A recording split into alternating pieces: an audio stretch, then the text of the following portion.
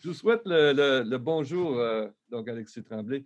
Je souhaite le bonjour à tous et pour notre conférencière, par égard pour elle, je vous inviterai donc à ouvrir vos caméras pour qu'elle puisse voir à qui elle s'adressera.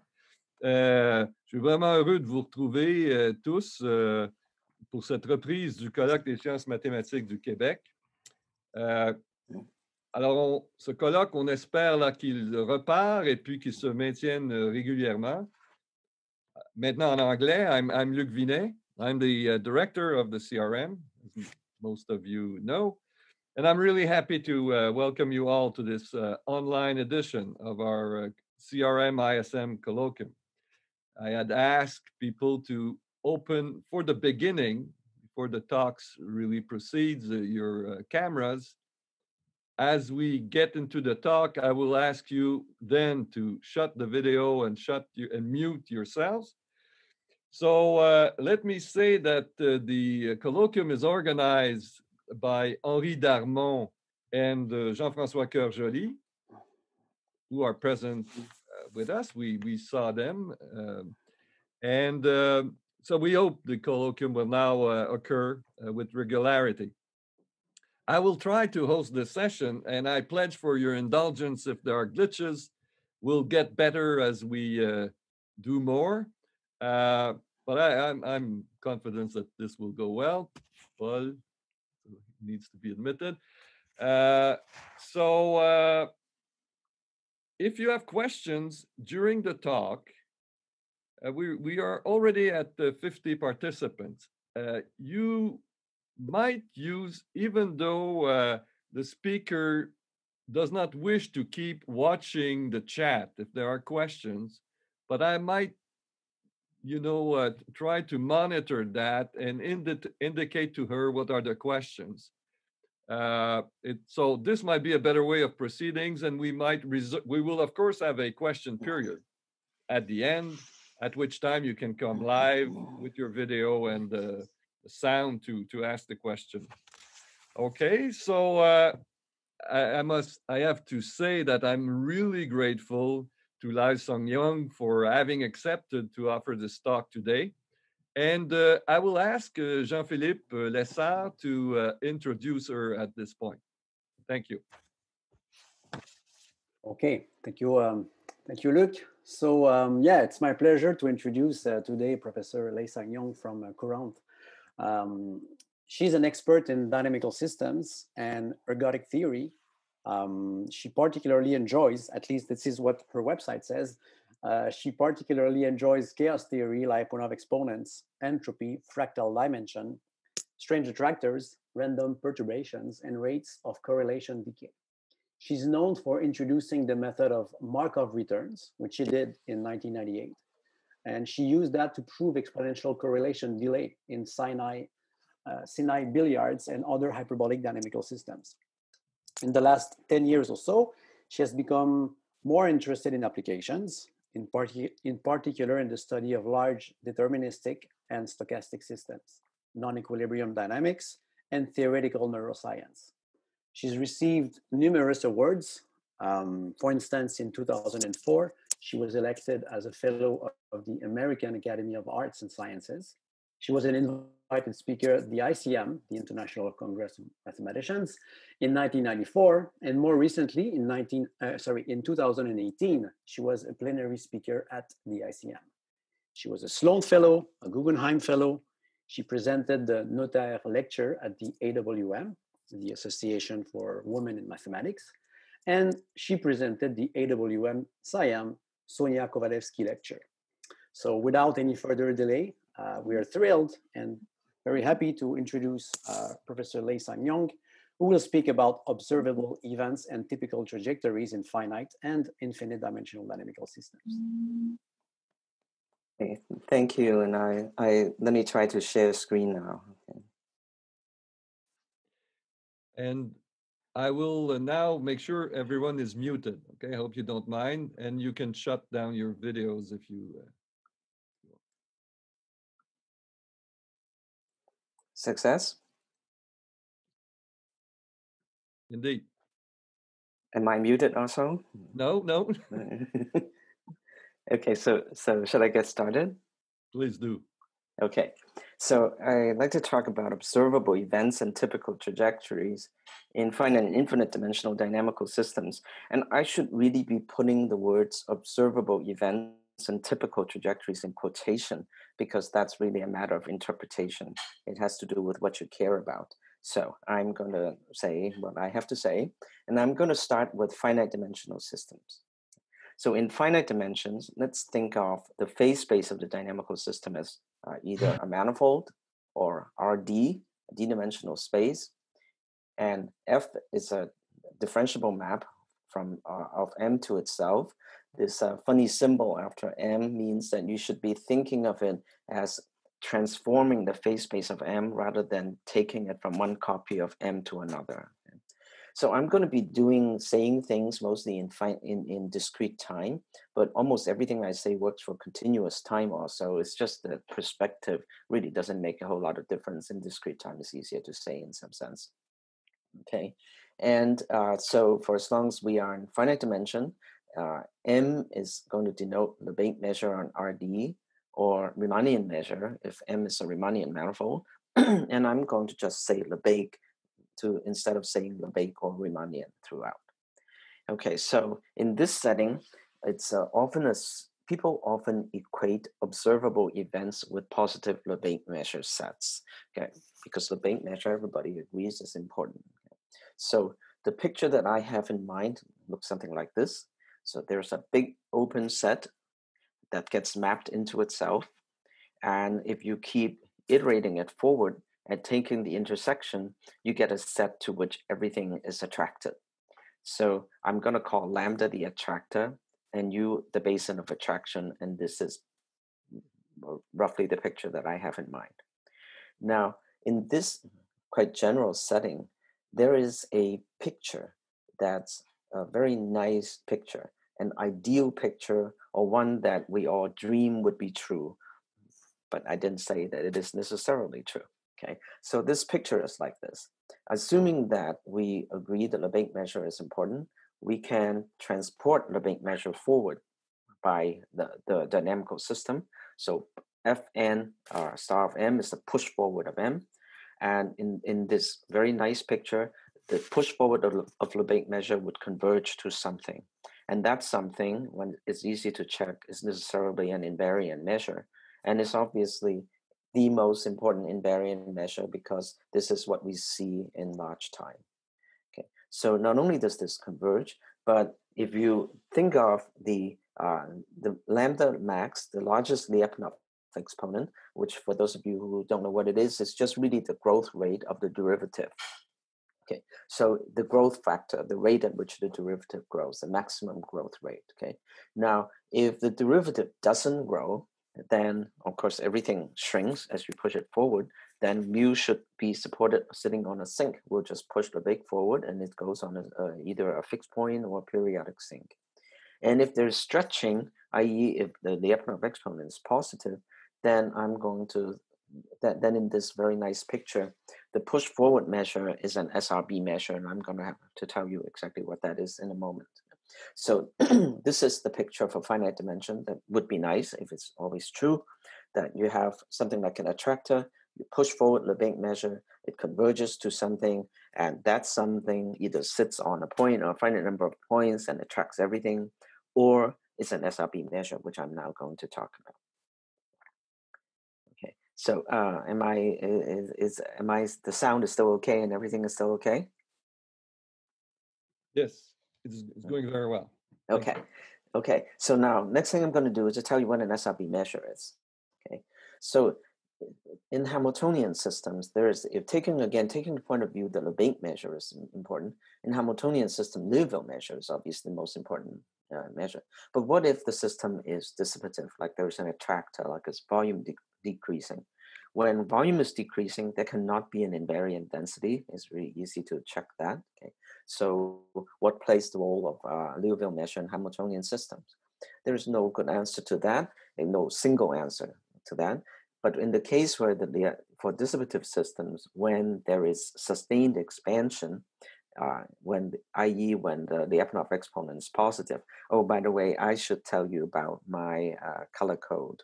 When I use green, it means that it's informal. I'm kind of interpreting something. So when you see that, you should think that this is kind of an interpretation, something to kind of not to be taken too literally. Okay, so for dissipative systems with positive Lyapunov exponents, and an invariant measure, an invariant Borel probability measure, nu, is called an SRB measure.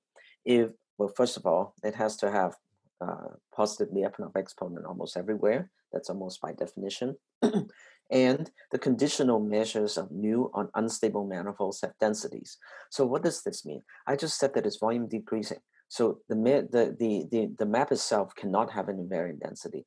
So the next best thing is to have one is to have a measure that doesn't really have a density in all directions, but it has a density in the expanding directions. And the way to say it properly is to say that if you condition on unstable manifolds, which is the same as looking at the measure in unstable directions, then it's smooth, then it has a density. That's because it cannot have a density everywhere. So it's like map not being differentiable, it has partial derivatives, is that kind of a thing. Okay, so Sinai-Ruel-Bowen is what SRB stands for. And this measure was first constructed for X-ray attractors. Actually, they discovered this measure for X-ray attractors in the 1970s. And later on, the idea of SRB measures, minus its existence, was extended to general dynamical systems. So in other words, this idea of SRB measure actually works in a completely general setting, except that we don't really know necessarily whether it exists or not. So before telling you more properties about SRB measures, why don't I just say, why should I think that when I push forward the Lebesgue measure, that it's going to converge to an SRB measure when there is some expansion? Well, if you take a box and you push it forward, if there is expansion, it's going to stretch, become like the middle picture.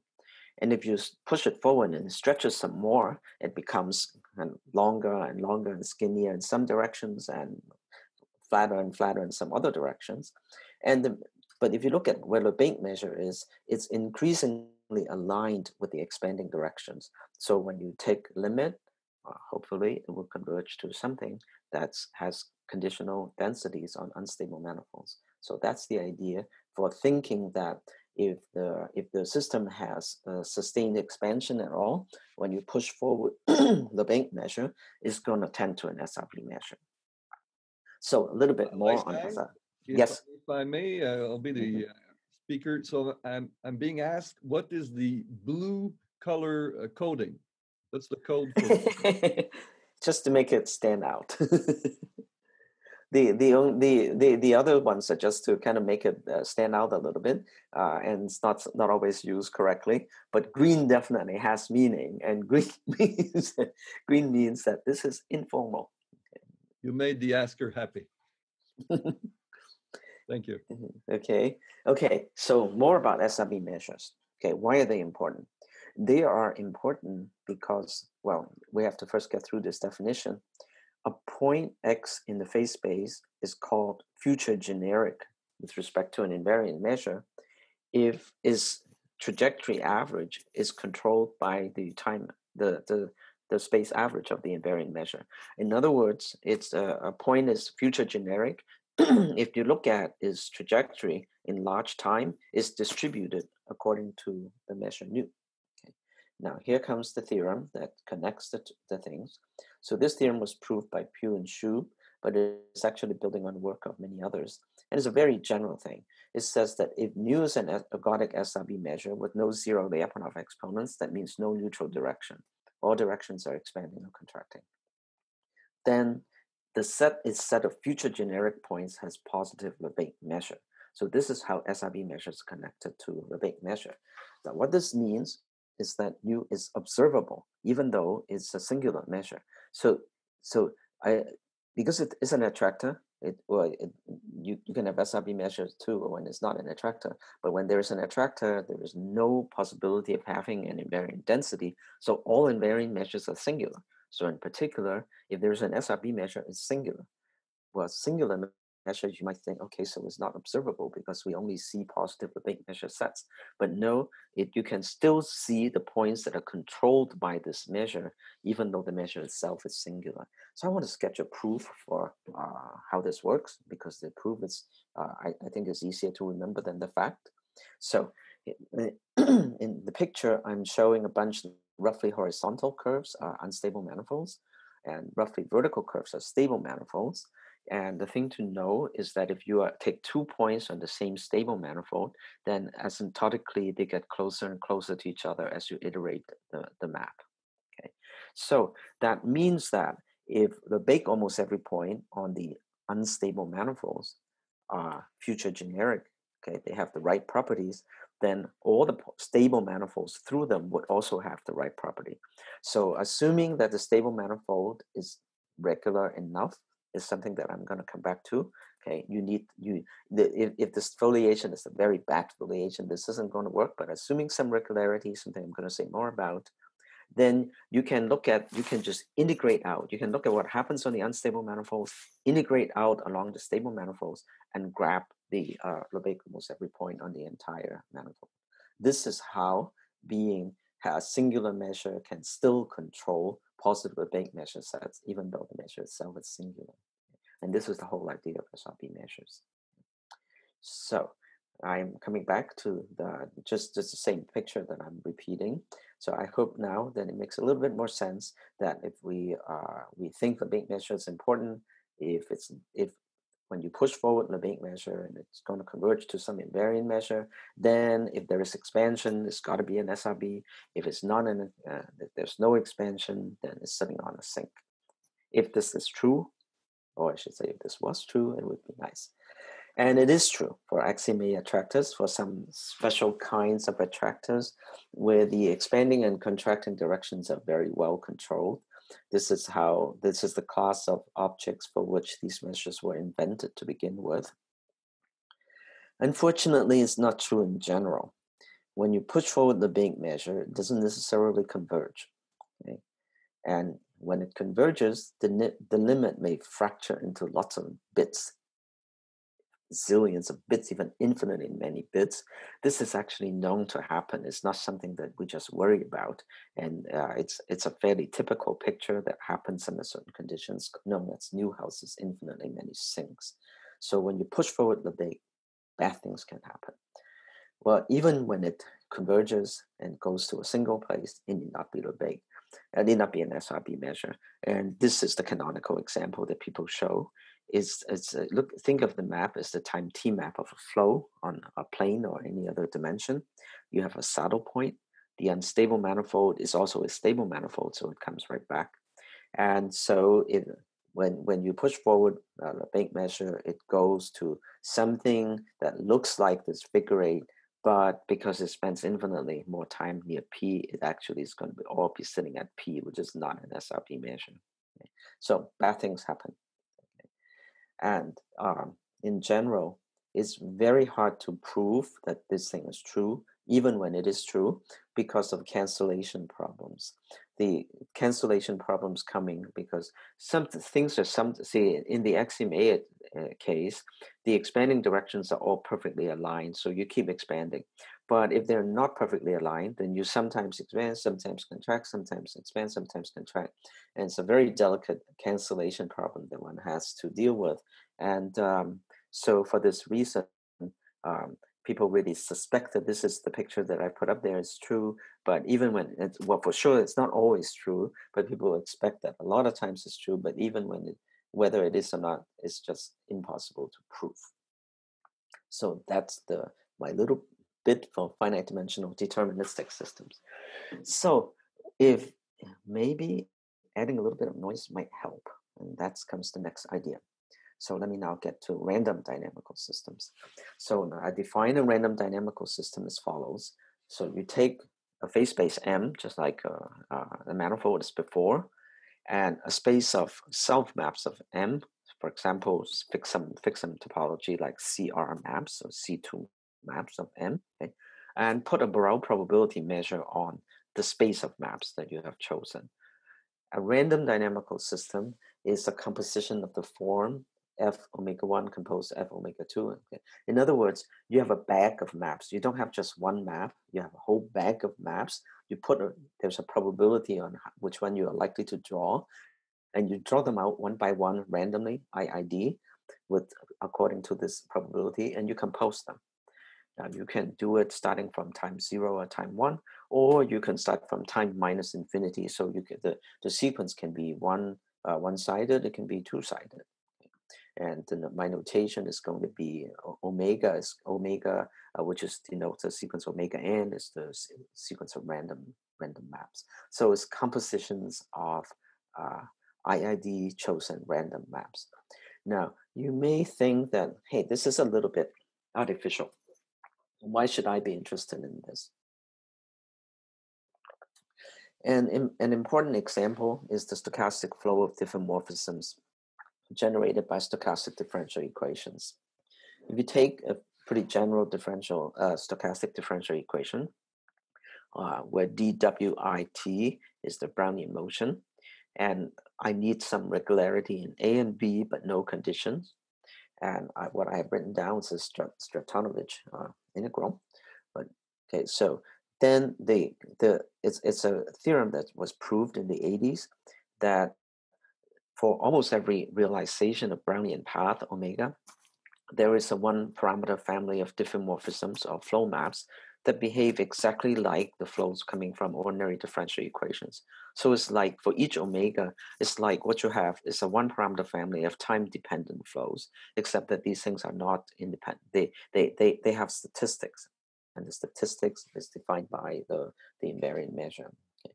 So there is a so if you fix the time, let's say you look at time 1 maps, then to the dynamics defined by a stochastic differential equation is really exactly what I said. It's a random dynamical system. It's IID composition of is the composition of IID random maps. So I want to talk about two notions of invariant measures for these random dynamical systems. The first is the stationary measure, which is the average one. So mu is a measure on M. It's an invariant it's a probability measure on M, and it's called a stationary measure if you push mu forward using all of those maps and average over all the randomness, then you get mu itself. That's the usual definition of stationary measure. But for dynamical systems, there's another viewpoint that's very important, and that's the pathwise viewpoint. Okay. So what the pathwise viewpoint is that you don't average over all the sample paths, but instead you look at one sample path at a time, so one sequence of omegas at a time, and you condition on the past. If you condition on the past, then you get a collection of measures called sample measures.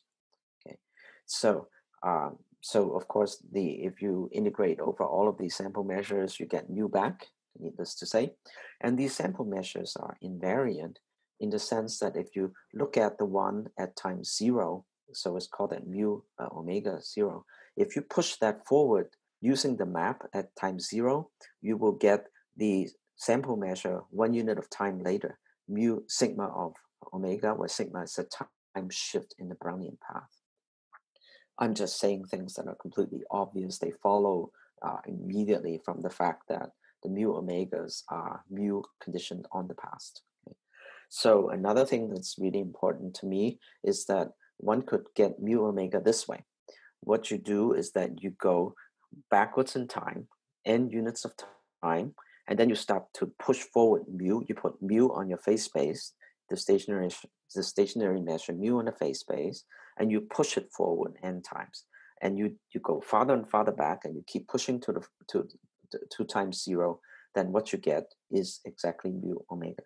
And this is really a consequence of martingale convergence. Okay, so why am I telling you all these things? It's because interpretation is that, well, mu omega describes what one sees at time 0, given the history of what has happened in the past. Right? That's exactly what it means to be conditioned on the past. Right? So what mu omega is really is not so mu in some sense, it's a theoretical description of the process about what can happen, whereas mu omega is what you see today, given the last 200 years or more of history that has already transpired. And why is that important?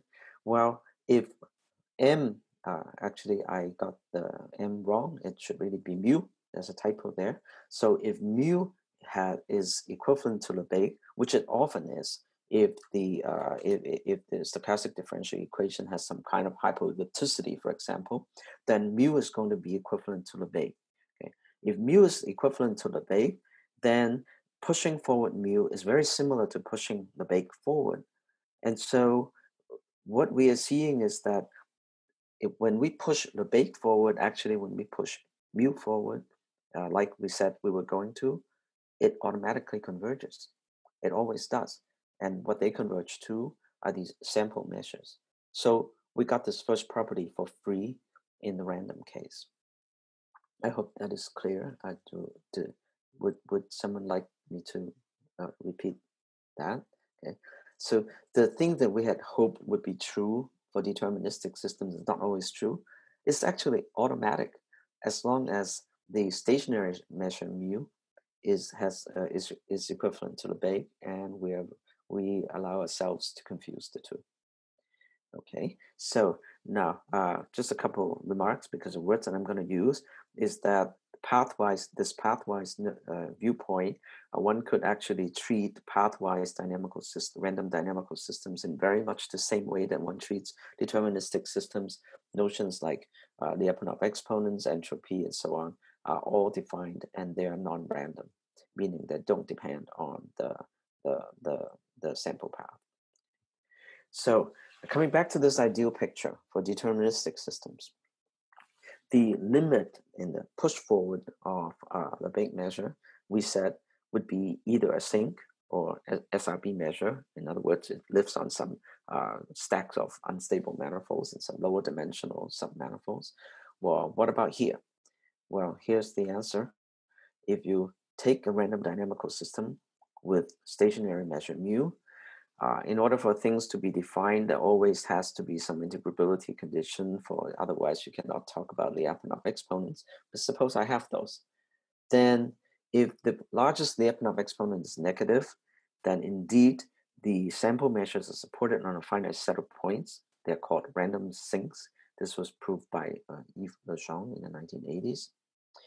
And if mu has a density and the Lyapunov exponent is positive, then the mu omegas are random SRB measures, which have exactly the same properties as SRB measures, except that they change. They are sample path dependent.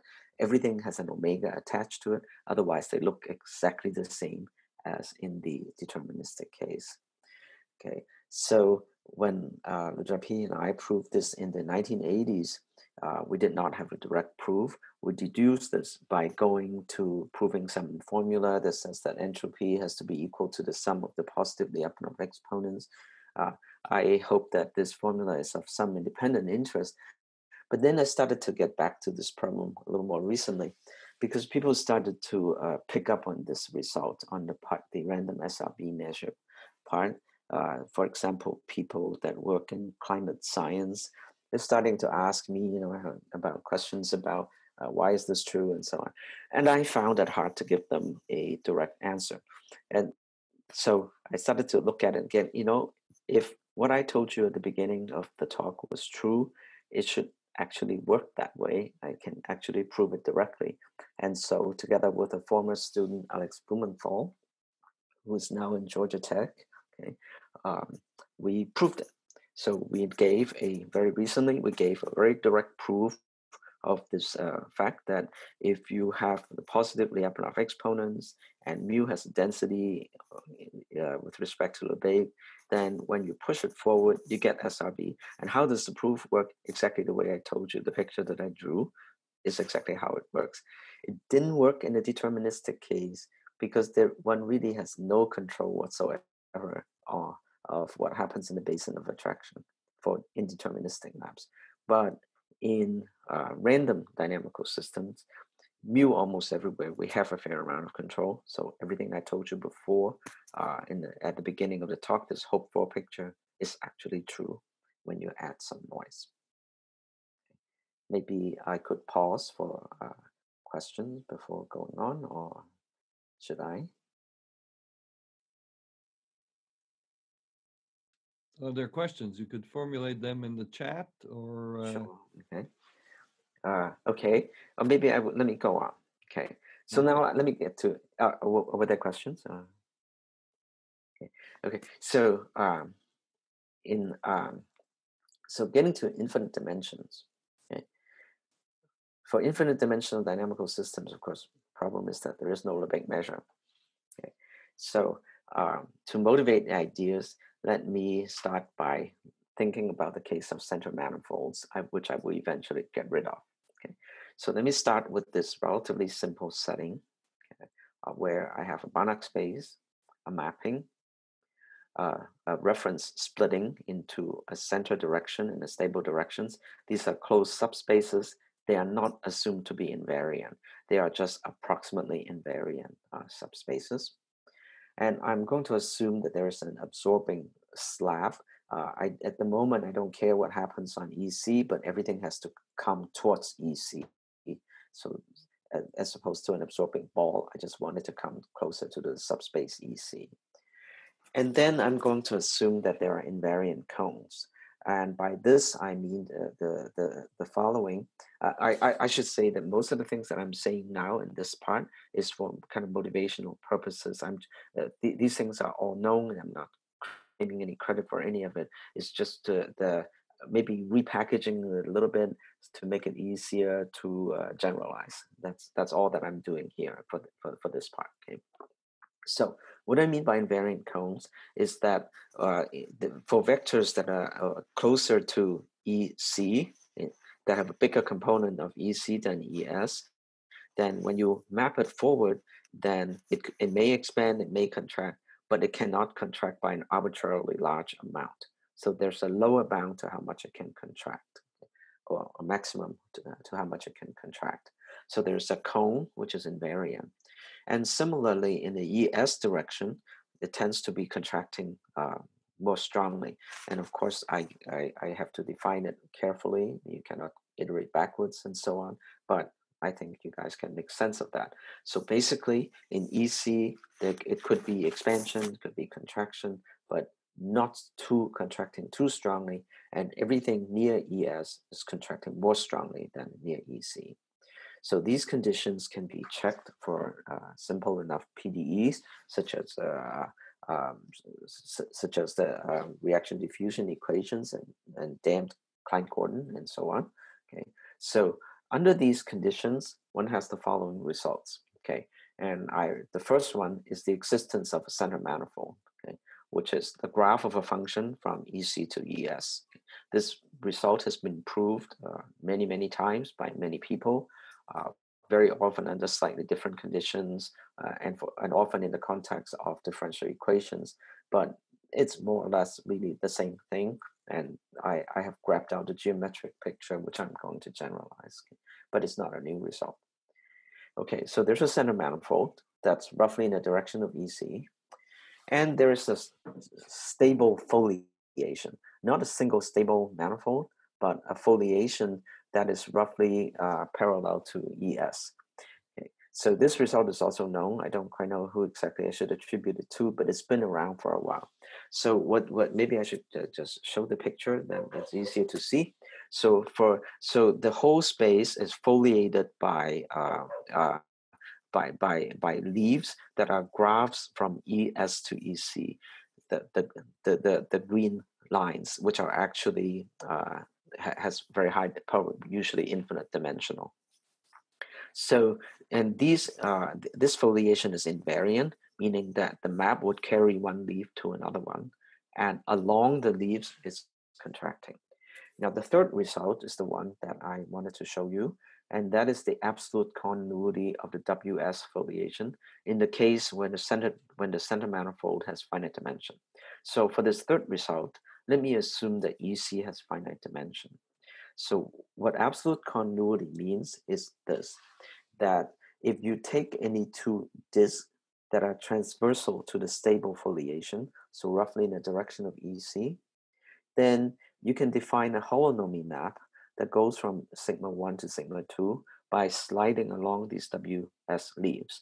Now, keep in mind that EC is now finite dimension, so sigma 1 and sigma 2 are finite dimensional manifolds, but the foliation, the transverse foliation, the leaves are all finite codimension. So, but nevertheless, you can slide along them and you can define the map. And the absolute continuity of stable foliation says that this map is going to preserve the Lebesgue measure class from sigma 1 to sigma 2. And this result was proved a few years ago. Okay, so I want to interpret these results for you. So the picture looks like this. Okay, so I have a mapping of Banach space with reference directions and so on, and so there's a finite dimensional center manifold and a whole stable foliation that are equivariant rather than invariant, because they move, the map moves one WS leaf to another one. Okay, so what does the existence of a finite dimensional center manifold means? It basically just says that, well, even though the dynamics happens in infinite dimension, if you watch it for long enough, it's captured by some low dimensional space. Okay. Now, what about the existence of the stable foliation? Well, that means a little bit more. It means that if you take an arbitrary initial condition in the Banach space, there actually is a solution that lives on the center manifold that is going to be asymptotically close to exponentially fast. So every single solution in the every single initial condition in the Banach space, okay, there is one. There's a corresponding solution in the center manifold that is going to track very closely. In fact, the two are going to approach each other exponentially fast. Well, what about this absolute continuity of stable foliation? Well, so the second result says that, okay, so every topological structure that you see, the topological structures that you see on a center manifold reflects all the topological structures that you see in the whole space. But it's only on that level, it's topological, because the projection is continuous. But the absolute continuity of a stable foliation says that the Lebesgue measure class on the center manifold is the same on any k-dimensional manifold transversal to WS, where k is at bigger than or equal to the dimension of the center manifold. So now we're starting to see something where the Lebesgue measure classes are preserved. Now this means that one can think of this as defining a notion of almost everywhere on the in the Banach space, in the sense that if you can take a finite dimensional finite dimensional manifold, or finite parameter family of initial conditions, if you will, for most of them are going to be, if it's the dimension is high enough, then most of them are going to be transversal to WS. What this result says is that Lebesgue almost every in your k parameter family of initial conditions, it's a notion that is well defined. You can take another k parameter family and it will be the same notion.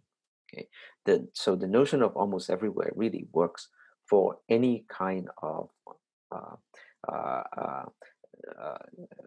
manifold that's or plane that's transversal to the WS foliation. So I am having some problems. I am unable to move forward. I'm not really sure why.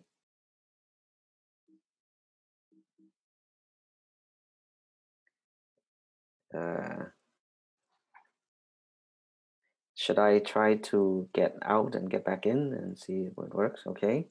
Maybe.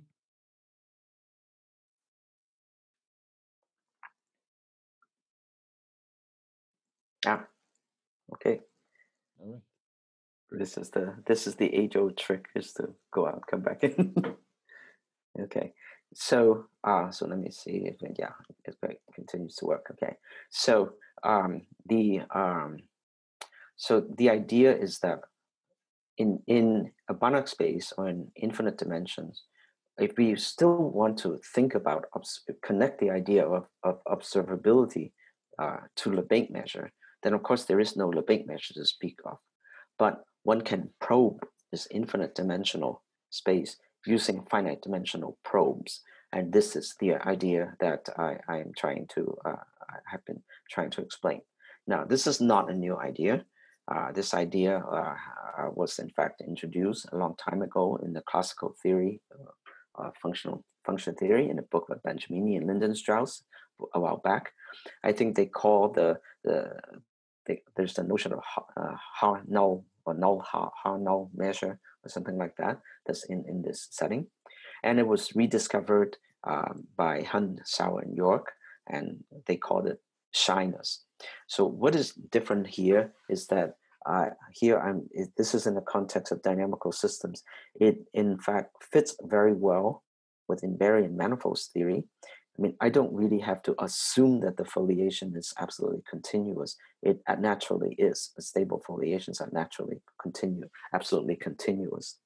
So it is a very natural context for this notion to happen. It also says that the probes can be anything. It tells you that there's a limit to the dimension. There's a lower bound to the dimension. If you take too low dimension, a probe is not going to show up. But anything that's bigger than the dimension of the center manifold, then almost any kind of a manifold that's transversal, and actually any manifold that's transversal to the stable foliation, will have this property. So the next thing I'm going to do is that I want to get rid of the center manifolds and go to more general infinite dimensional dynamical systems. Now, there is no general infinite dimensional dynamical system. They come in many, many flavors. And so to fix ideas, I'm going to look at particular kinds of PDEs, namely the simplest kinds.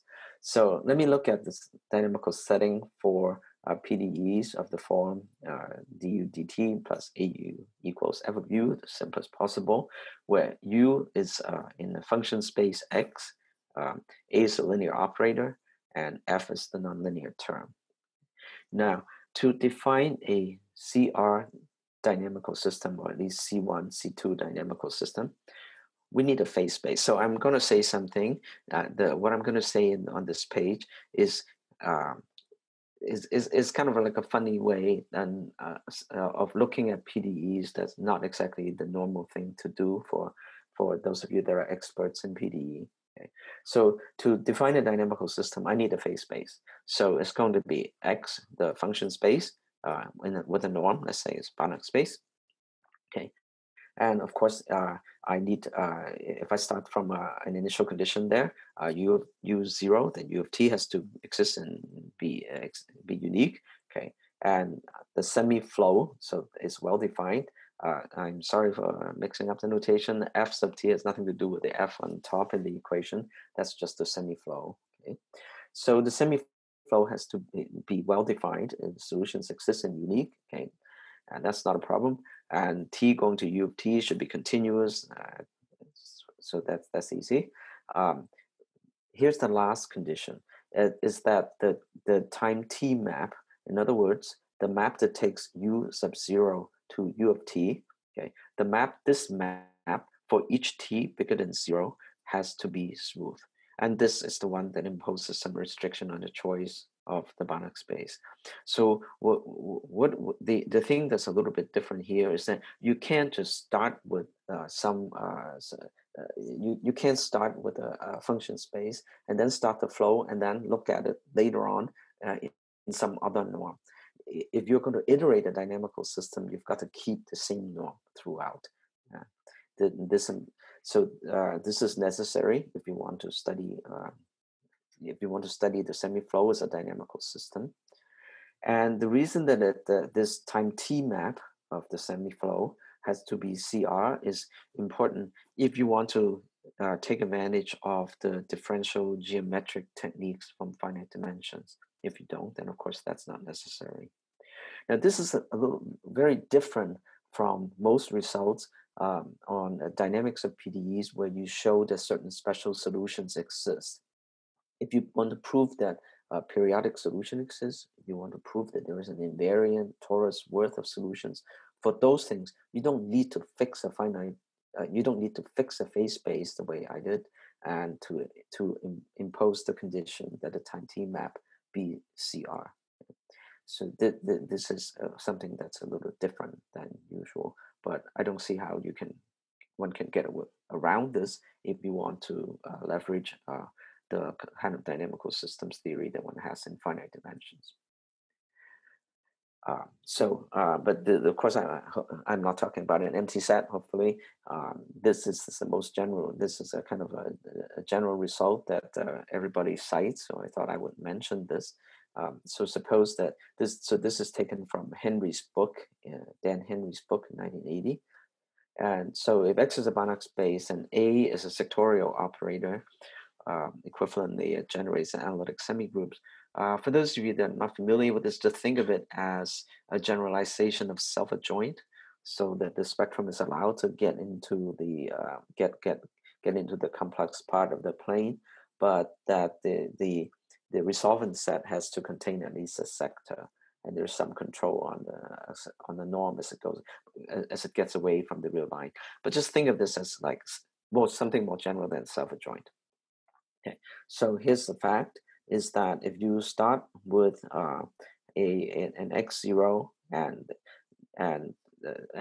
an operator, x1 is the domain of definition of the operator A. There is always an interpolation space that comes together with a family of norms. Okay, so think of x0 as L2 and think of x1 as H2. But in general, the X has the boundary conditions and everything else built into it, so it's not so easy to say exactly what those things are. Okay, but anyway, here's what the theorem says. Okay, the theorem says that given a PDE of the form where A is sectorial, then you use A to determine this family of interpolation spaces, X alpha. Then what determines when you have a CR when the time t map is CR is the nonlinear term. If the nonlinear term F is a mapping from X alpha to X is CR for some alpha, then you can use that X alpha and you have CR time t maps from X alpha to itself with the alpha norm. Okay, just to show you that this happens all the time. When given any concrete equation, it's not so easy. It's not so hard to write down exactly what you what these things can be, but there are also general results in this direction. And by solution, of course, I mean a mild solution.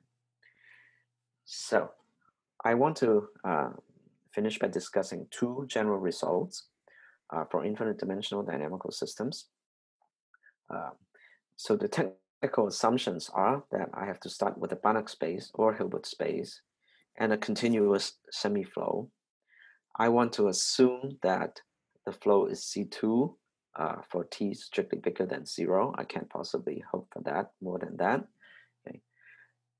The second assumption that I'm going to make is that both the ft, the time t map, and the derivative, by which I mean the Fréchet derivative of the time t map, are injective.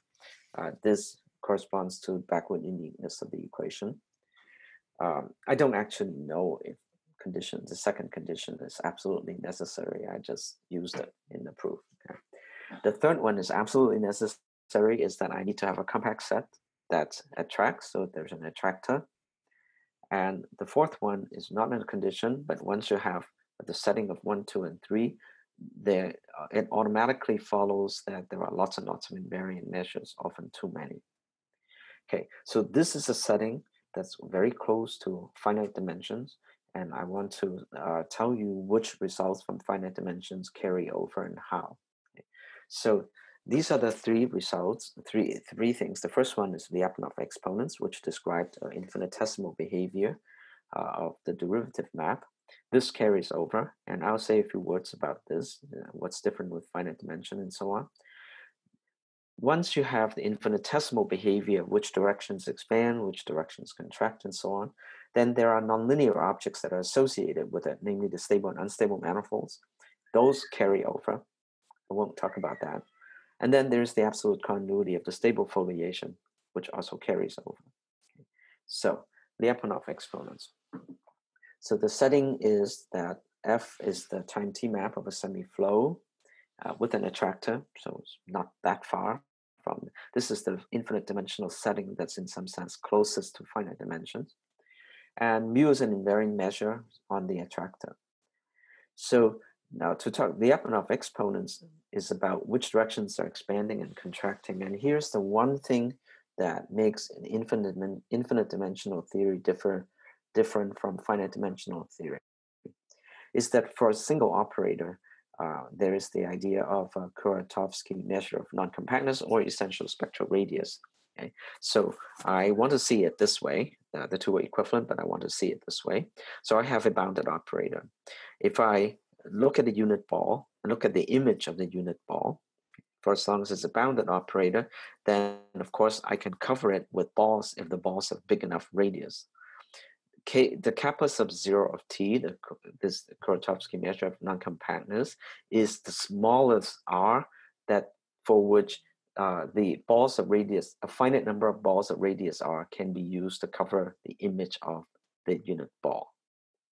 So this case, why is it that I prefer this definition as opposed to essential spectral radius? Is because it's very easy to see when you compose different maps that this quantity is sub-multiplicative. So in ergodic theory, it's very convenient, limit exists. And it's well defined almost everywhere.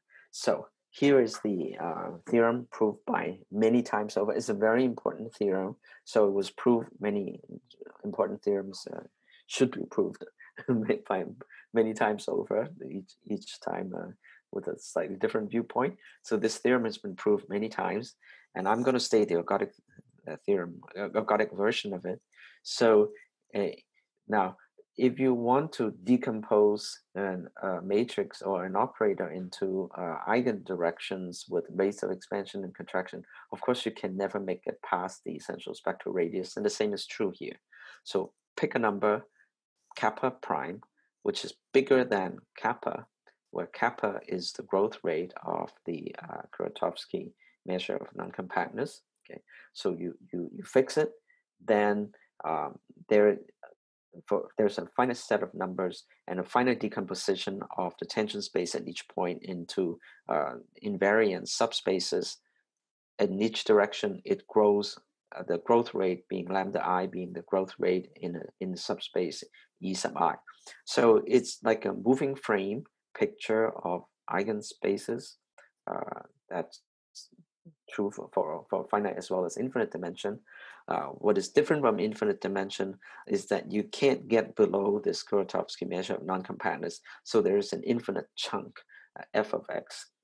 That's an infinite dimensional space, and you cannot really separate things that out further, aside from saying that the growth rate is not faster than log kappa prime. Okay. So actually, I'm not sure if I have made any mistakes with logs different places, but I think you know what I mean. Okay. So this is the theorem on Lyapunov exponents. That's for finite as well as infinite dimension, except for finite dimension, you don't have this infinite chunk that you cannot resolve. And in infinite dimension, you usually do. So in order to distinguish between expanding, neutral, and contracting directions, we have to assume that this log kappa is smaller than 0. Otherwise, you would be grouping together a whole bunch of things that may be expanding or contracting. If log kappa is smaller than 0, then you can at least distinguish between expanding, neutral, and contracting pieces. So I'm going to assume that from now on. And so as I mentioned earlier, once you have this infinitesimal theory of Lyapunov exponents, then there are local stable and unstable manifolds. Those things require proofs. They are a little bit different, but not too hard. And the idea of SRB measure also extends to this setting, and it's defined exactly the same way. So I'm not going to repeat that.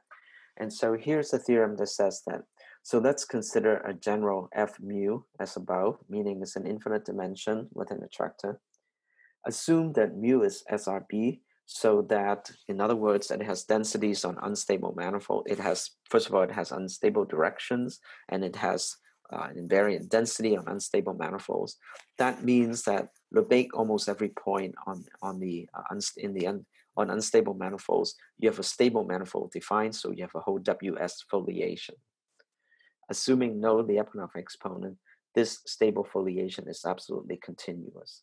So this is a generalization of the result that I showed you a little bit earlier when there's a center manifold. Now there's no longer any assumption of center manifold. The only assumption is that there are enough stable manifolds around, and that is guaranteed by mu having a density on unstable manifolds. So for as long as there are enough stable manifolds around, that foliation, which is actually it's a measurable foliation. It's not really a foliation. It's not even defined everywhere. It's only defined almost everywhere. But it has the property that whenever it's defined, you can slide things along and it's absolutely continuous. So what is the interpretation of this? Is that the notion of almost everywhere for k parameter families of initial conditions makes perfect sense in the neighborhood of the attractor, for as long as k is at least as big as the dimension of the number of the unstable manifolds. So k has to be bigger than the dimension of the unstable manifolds, and if there are no Lyapunov exponents, then the things about the center manifold picture that I showed you continues to work. So let me summarize what I have been trying to say. Okay, so first, in finite dimensions, one often equates observable events with events that have positive Lebesgue measure. That you may or may not agree with that, but that is a fairly typical thing people do. So building on the first point, if you adopt that viewpoint, then there's a very nice dynamical picture for deterministic systems. But unfortunately, that picture is not always true, and it's very hard to prove even when it is true. Point number 3 is that with the addition of a little bit of random noise, it actually doesn't matter how much, for as long as all you need to do is kind of fuss things up, then everything becomes more tractable. You still have to prove a few things, but it becomes much, much more doable. And the picture, the hoped for picture, is true. So that's the picture in finite dimension. In infinite dimension, there's a notion of almost everywhere via finite dimensional probes that allows one to connect with finite dimensional theory. This is what I was talking about in the second half of the talk. And so the program that I'm currently interested in, I thought I would share that with you, basically consists of putting these 4 points together. Okay. Now, if I go to infinite dimensions and I do a random forcing in finitely many modes in infinite dimensional systems, okay, if I can connect to finite dimension, and because I'm doing random forcing using points numbers 1 through 4, maybe I can produce this hoped for dynamical picture as well as the notion of almost every trajectory for infinite dimensional dynamical systems, such as the semi-flows generated by the kind of PDEs that I talked about. So this is my main message for the talk. Thank you for your attention.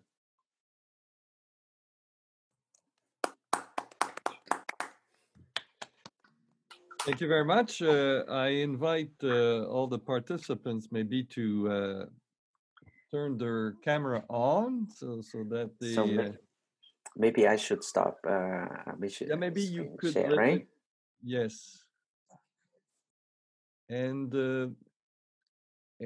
I invite you now to react and ask questions. So really, it was much appreciated. Very elegant and very well delivered talk. So you let me see, you probably saw that you can raise your hand and then turn your, so who wants to go first? So Guillaume had a question. All right. Hi, Guillaume. Hi. How's it going, Lai-Sang? Thank you for the great talk. Thanks. I wanted to revisit something I've always wanted to ask you, and I think this is a good venue here with respect to these omega labeled invariant measures for random dynamical system. And the question is very much geometric in nature. And of course, you have proven this great results that are valid for almost every omega that one can think in the space of all the paths. And my question is there any way to think about the dependence of these omega labeled SRB measures with respect to perturbations in the omega space? In other words, like if I change the path by a minute amount in some way, can I predict the changes in the underlying measures?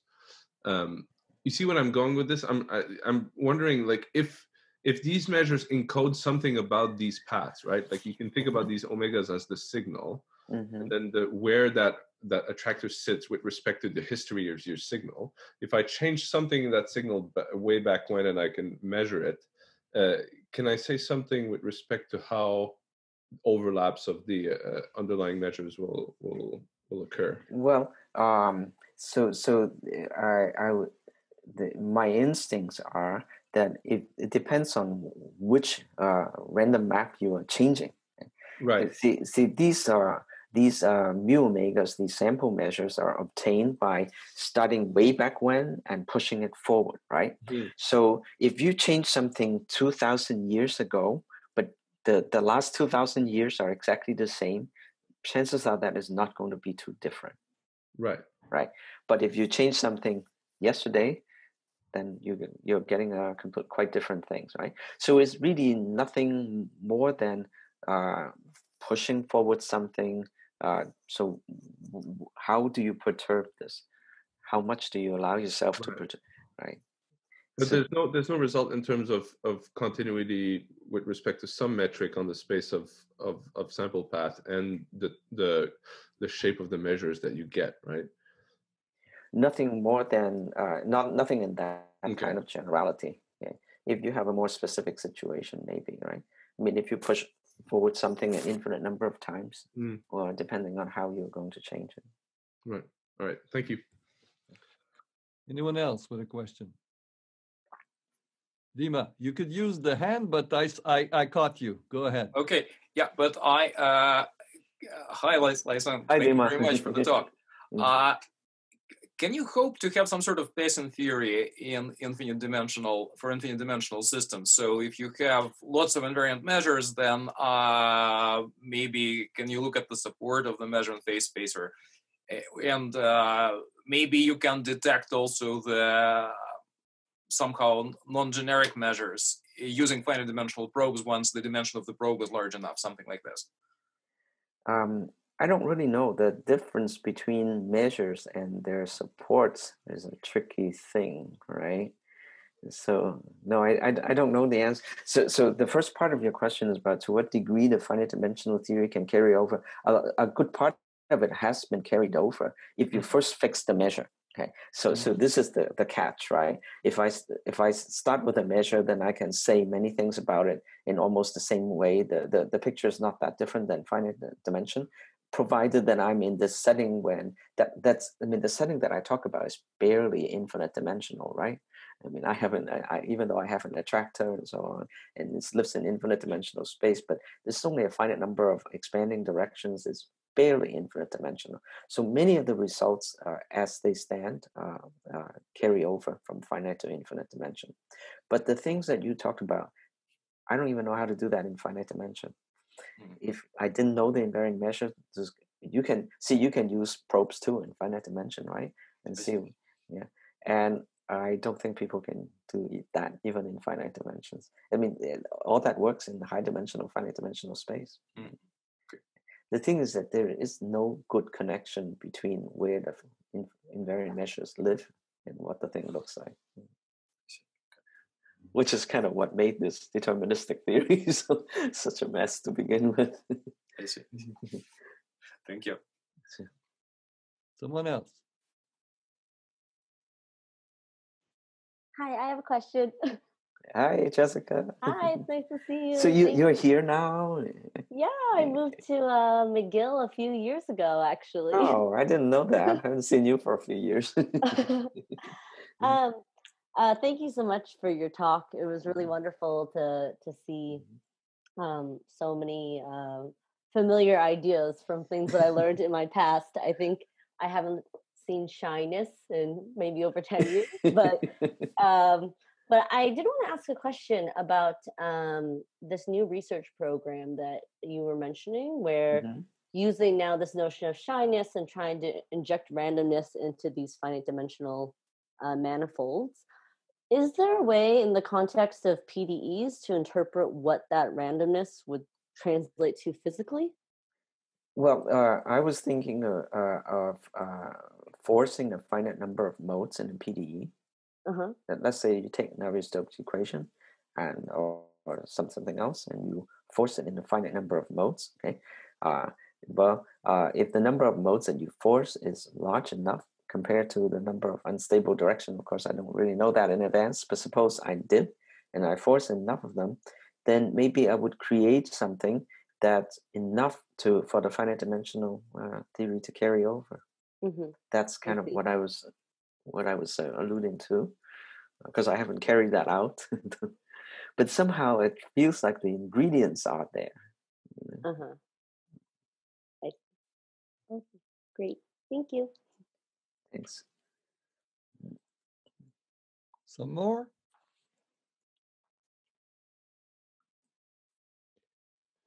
Yes, I have one. I mean, it's basically to follow Jessica's question. So, so with that idea of, say, having some external forcing term, finitely many modes, I assume that you mean, say, Fourier modes right now. Yes. That's kind of what I had.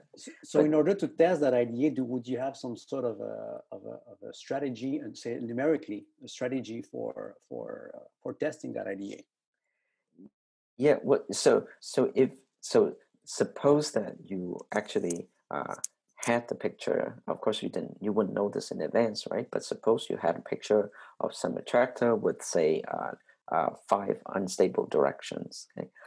Most likely, in most directions that you force, it's going to be transversal to the stable foliation. Of course, I cannot guarantee that, but probably most directions that you force will be transversal to that, right? So if I forced 10 modes, probably I would have caught it would be equivalent to randomly perturbing in the unstable direction, thereby creating some kind of Lebesgue measure in a high enough dimension for everything to go through. This is kind of what I had in mind.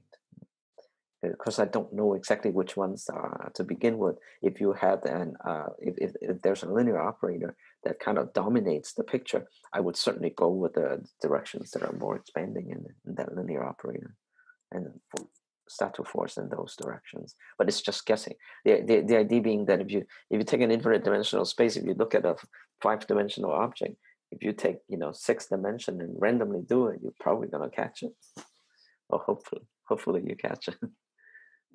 Yes. Okay. Thank you.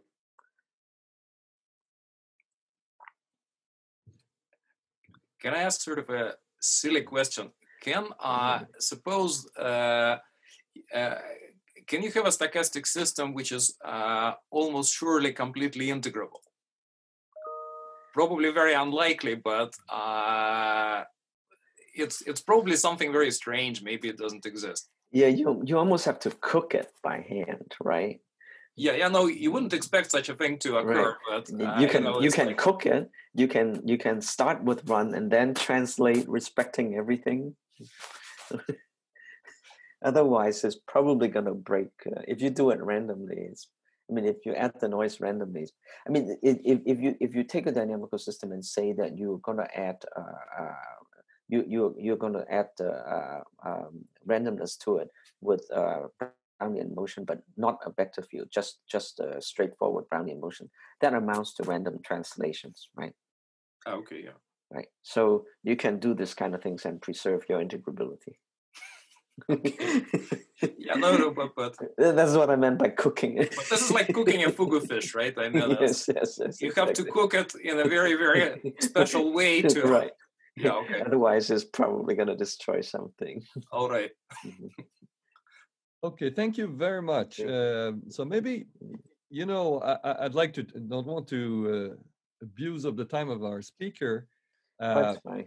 But if there's no. We are looking for the etiquette of these Zoom, colloquia, right? How do we thank you and let you go? But if you want to stay online, those of you, so Jessica, you have a question? Oh, you want to applaud? Yes, absolutely. So you're getting a virtual. I get the sentiment. Thank you. And so we're very grateful. Thank you so much for relaunching this series. And so we will let you go. But if you can stay online, we might ask the main host to just let it go. And well, to all the participants, thank you for being with us. I think you've must have enjoyed the afternoon. And we hope to see you soon at this same series. So once again, Lai-Sang, thank you very, very much. Thank you for having me, and best wishes for relaunching this series. I'm sure you will do just fine. Thank you very much.